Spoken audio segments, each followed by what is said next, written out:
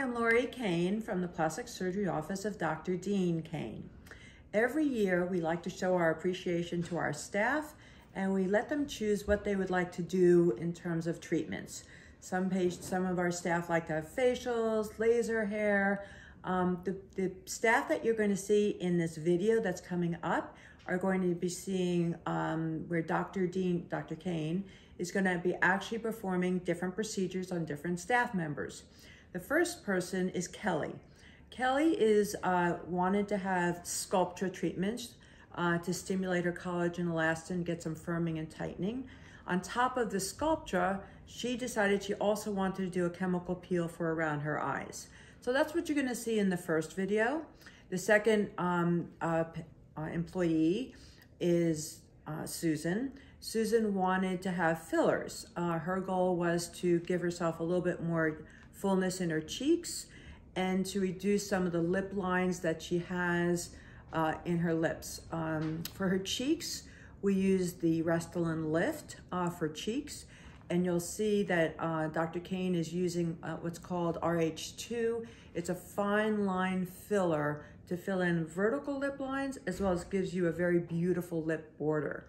And then there's Deborah, who decided she wanted a TCA peel to give some really good skin tightening.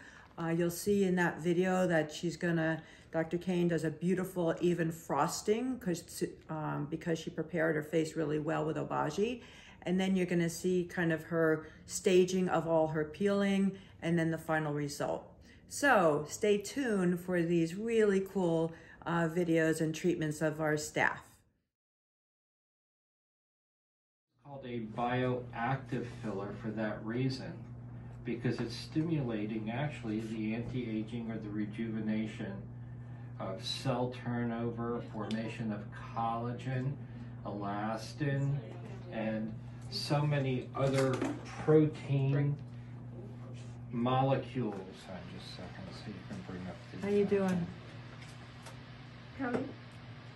I'm doing good. I'll just turn it off. Just giving Kelly head rub anesthesia here. Yeah.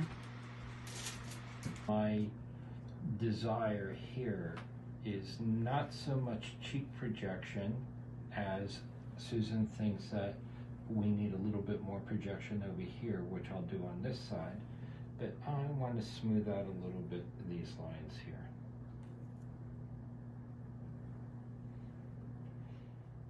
Underneath the tissues. The more tissues you go through, the more round or mound-like you're able to develop. I think what I'm going to do in this case, now that I can see a very beautiful white roll, and we can define more of what's going on, I'm going to have Susan show a kiss. Okay, and you can see where the natural crease of those lines is. Relax. This particular style of filler is very smoothing. You can see how just a little bit goes a long way. Useful because it burns. It is an acid, and it does exfoliate the skin by initially coagulating the protein. That's the burny, ouchy part. You are getting.